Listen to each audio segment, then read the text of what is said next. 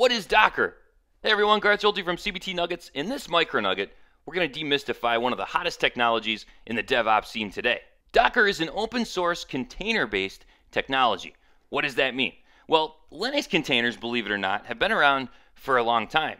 So why all of a sudden are they popular? We'll talk about that in a second. But essentially, a container allows a developer to package up an application and all of its parts. So the stack that it runs on, the dependencies that are associated with it, package it all up in this box, this container, which is an isolated environment. The application has all that it needs to run inside of this container. What that means is the underlying host, the operating system, the environment that it runs on is completely abstracted from the application.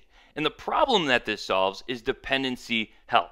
Dependency hell is something that application developers have been dealing with for a long time. What it means is I build my application on my development machine. It works great. Then I deploy my application to, say, a QA machine or a production environment, and all of a sudden it doesn't work. And it leaves sysadmins and developers pointing fingers at each other, and it starts fights. Hey, developer, your application, it doesn't work in our environment. Fix it. Hey, sysadmin, it worked fine in my environment. Why doesn't it work in your environment? Fix your environment. Big companies rely on container-based technology to run their business. Take Google, for instance. They deploy over 2 billion containers across their data centers every week because it helps with continuous integration, continuous delivery, portability, scalability, density, some of the things that we'll be talking about here. So why are containers all of a sudden popular? Well, Docker is that reason. Docker is bringing it to the masses because it's giving us this workflow around containers that makes it easy for everyone to use. This technology is super hot. It's going to play a big role in the future of software development, and even Microsoft said that they're going to support it in Windows at some point in the near future. Let's dig in and see what Docker's all about. So Docker separates applications from the underlying operating system that it runs on, exactly like virtual machines separated the operating system from the underlying hardware that it ran on. And here's a visualization right from Docker's homepage that outlines the differences between deploying your application to a virtual machine versus Dockerizing your application. So with VMs, you have the guest OS to worry about. It's a part of our application, which may weigh a lot. So it really decreases portability and it introduces fat requirements into our application. Not to mention, we have to worry, again, about that tie-in between our application and the OS. With Docker, it virtualizes the OS. So only our application and all of its dependencies are contained, and that's all we have to worry about, which makes it extremely fast, extremely portable, and we don't have the operating system to worry about. It's outside of our container. Let's talk about some of the benefits that Docker brings to the table here. Number one, scalability. These containers are extremely lightweight, which makes scaling up and scaling down very fast and very easy. We can launch more containers as we need them or shut them down when we no longer need them. Dockerized applications are extremely portable. You can move them very easily.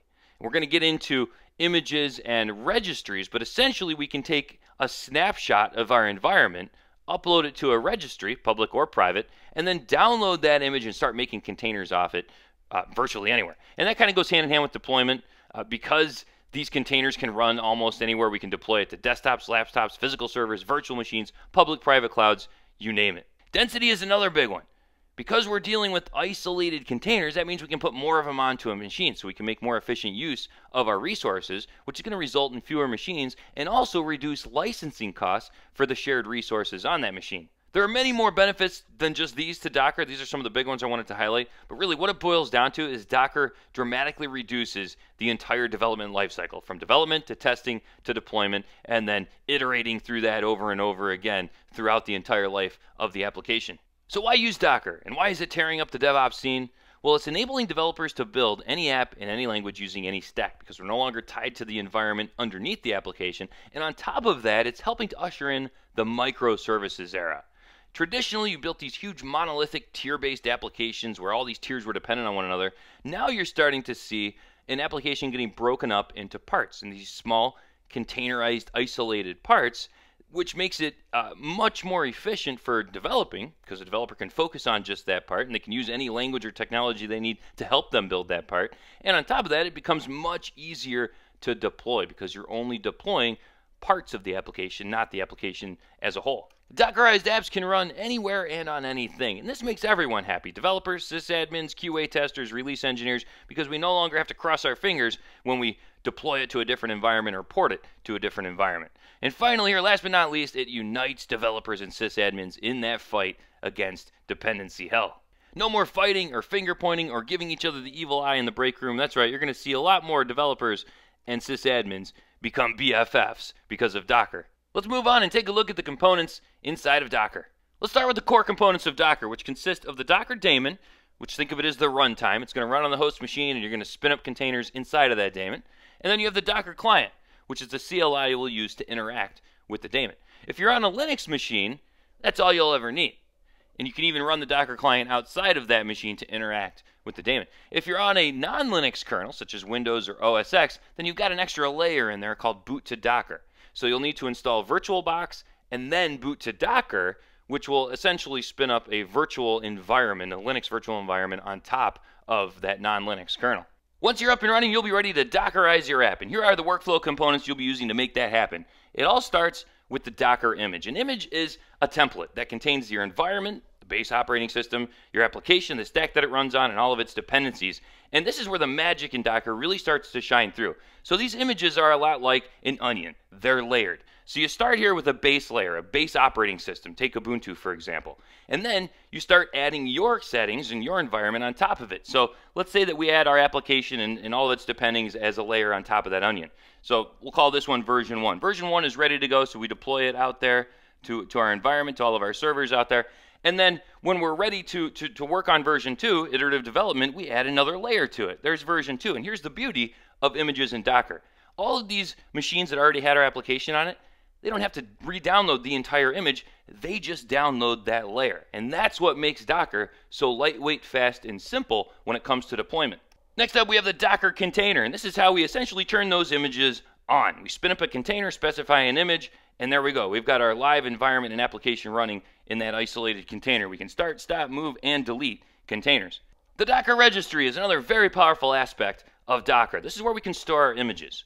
But we can store them privately and collaborate with our team members, or we can share them publicly and collaborate with the world. So you can head over to docker.com, create an account, create private or public repositories. Public repositories are searchable via the Docker Hub.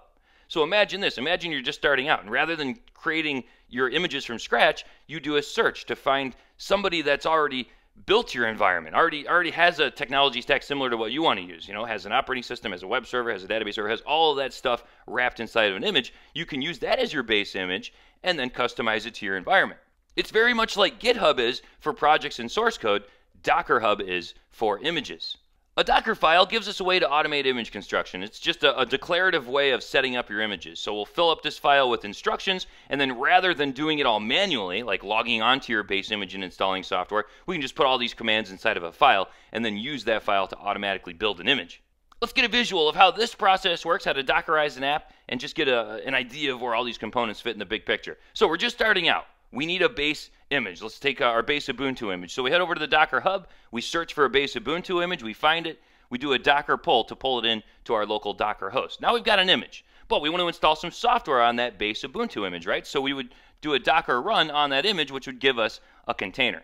Now, inside of that container, we would install our software, install our stack, install our application, install whatever we need to, and when we're set, we would commit that container, which would create a new image, another layer. So we would call that version 1. We've got another layer on top of the onion.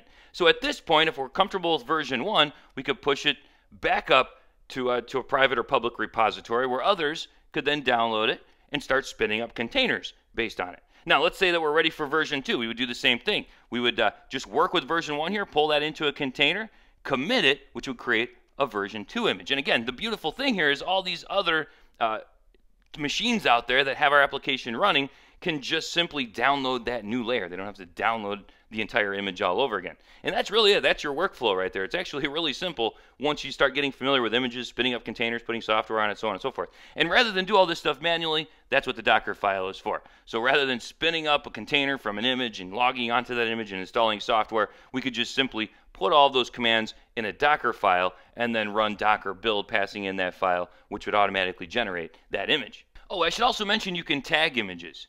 So for instance, we could do image colon v1, image colon v2. And just like with Ubuntu, if you wanted to work with a specific base image of Ubuntu, you could do Ubuntu colon 12.04, 14.04, whatever version of Ubuntu you want to work with, or Ubuntu colon latest, which will always give you the latest version. So tags are just a way to work with a specific layer of your image. Now you're going to see a lot of tools pop up in the DevOps scene around Docker to help automate certain aspects of this workflow. In fact, Google already built one called Kubernetes. Kubernetes sits down here, and it's a way that we can schedule and manage the deployment of our containers.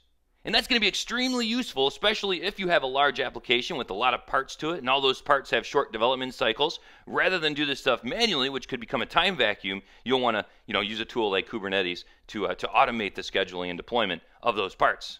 In the CBT MicroNugget, we defined what Docker is all about. We saw that it's a platform for building, shipping, and running our applications. It's a way that we can isolate our application from the underlying host and put inside of that container everything that application needs to run. I hope this has been informative for you, and I'd like to thank you for viewing.